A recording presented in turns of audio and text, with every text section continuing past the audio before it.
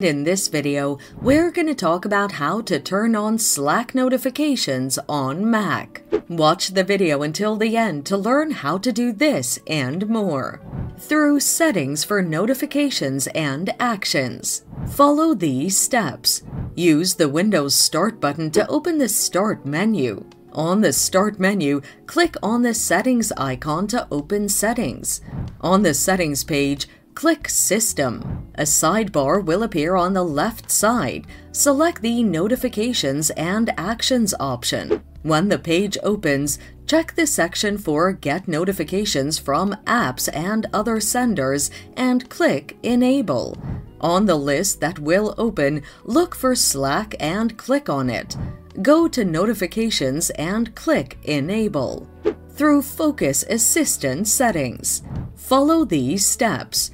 Press the Windows Start button or click on the Windows Start icon at the bottom left corner of the screen. On the Start menu, select Settings. On the Settings page, select System.